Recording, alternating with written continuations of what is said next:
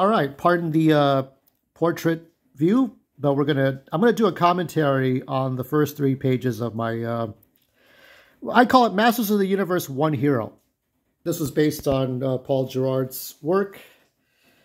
Now, Paul Gerard, very talented concept artist for major motion pictures, and I don't know about TV shows, but I know for pictures. And here are some of the gruesome characters.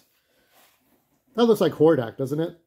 There's so many. This is the this could double for Merman, but a less fatter Merman. There's Trapjaw. There's all these obscure. His idea was to use surrealism more than being scary or disgusting or gross or frightening or horrific. Because Paul Gerard's not about being horrific. He's about illustrating this. Hi, Paul, if you're watching this. I think I'm posting this on Facebook. So if you want to see my storytelling, it should be in Maestro Drake, YouTube.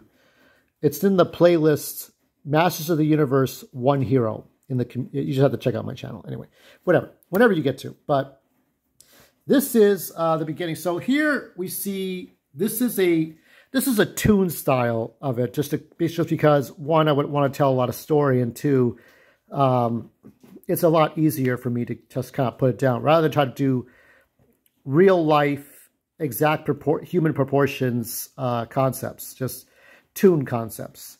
Something you see in storyboarding more than concept. So here is Skeletor's insignia. So actually, this was more for this guy here, not for Skeletor, because Skeletor had his own thing going on. So here is Skeletor's, right? You don't see that kind of thing there. But then there's another piece, if I could find it right quick. Hopefully it doesn't take me 8 hours to find it. There it is. So there's something like that here with the, I think it's not a tongue sticking out, Paul, do you know? It's like so it looks like you took the same guy. Did this guy come first, or did Skeletor come first? I'm thinking maybe this guy came first.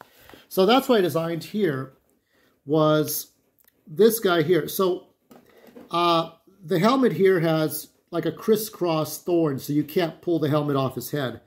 And I added a Rob Zombie iconography here, Rob Zombie beard hanging off him.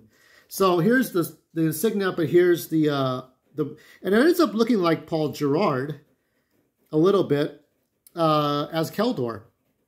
And you can kind of see the shoulders. This is obscured by Beastman, but there's Panther here, and Panther has black teeth.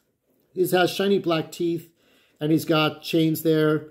He's got black armor, and on his face, this is based on some of the art you did for some creatures that have crystals growing out of them.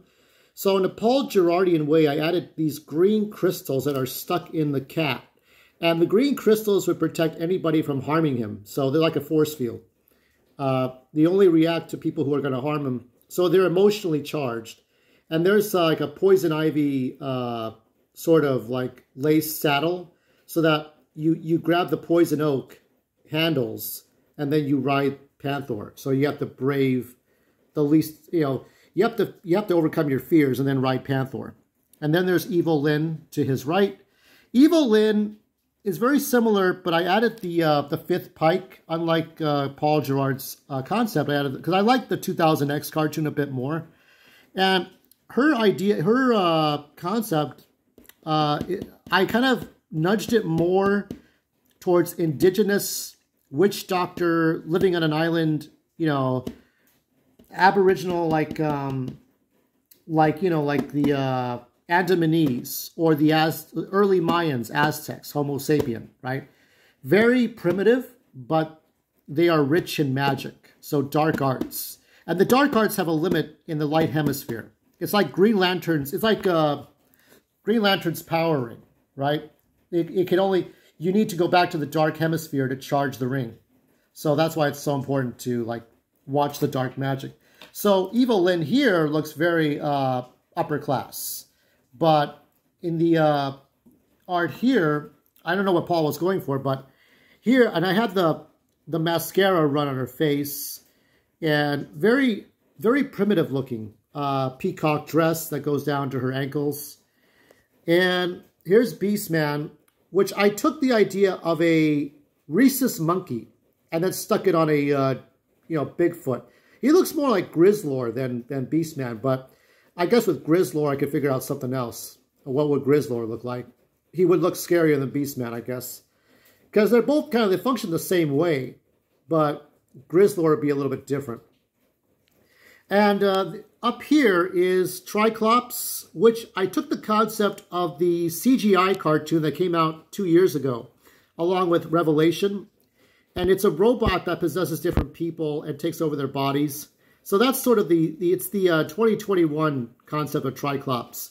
But it looks more like the warrior of old. And just like Paul Gerard would stack, you take all these little robot things and stack them on like stacking on the buildings, right?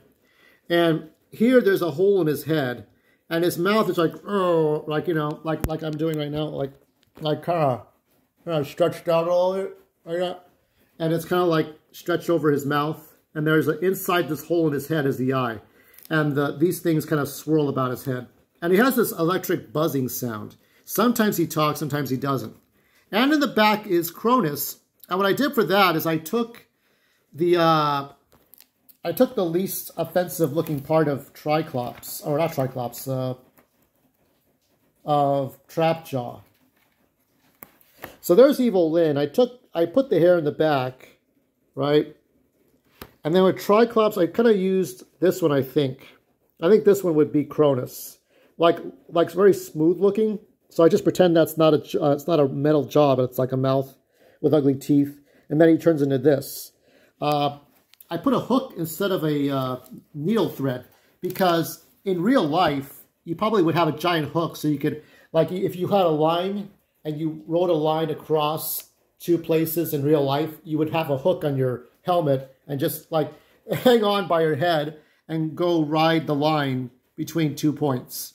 Line riding or wire riding, whatever it is. Going across two places. I think of G.I. Joe right now with those bubbles that the G.I. Joe figures would go into. So that's this one. And that's what this one was about. They're terrifying.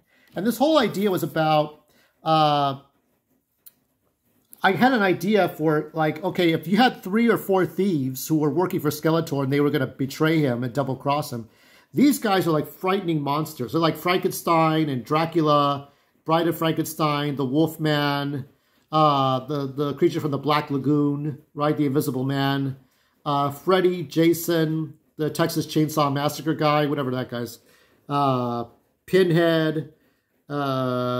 Here's this guy. I threw like a whole potato sack with leaves sticking out of him to keep him cool, but it has a gothic look. And Keldor just chops his head off. That's, he's not going to deal with him. This is like run from the monsters kind of thing. And here we have Evil Lyn grabs a boy, not yet of age. And this is a very controversial scene, but she kisses him and he turns into dust. And that's exactly how Evil Lyn works. Beastman takes a woman and then just pulls her apart, which is horrific. And I try to do it in a way that's not like completely unsettling, They're not interested in violating women or doing something really creepy, but they're just gruesome. And here is Cronus, and he just blasts a hole. And I used the sound effect from RoboCop, in which RoboCop would use the super gun on ED-209, the one that the bad guys had, that they were playing it out in the street, which was like, a simple trick, but he has this super cool machine gun. So he's not Trapjaw yet, and he's got the knee pads there, and they have these sleeves that wrap around their arms, and they have another potato sack on them. Yeah, those are the innards. So that's what this was. Hope you enjoy it. I'm going to try to see if I could do more. Do I have a plan for a long story? No, not necessarily. I know how it ends, but I don't know how the transitions and stuff. I know Extendar will be in the next part. Extendar versus Triclops, and then we see the Elders. So that will be on white paper. So I do a black and white technique and then very lightly put in color. Kind of like Sky Captain in the World of Tomorrow. So there you go. That's it. So thanks for tuning in.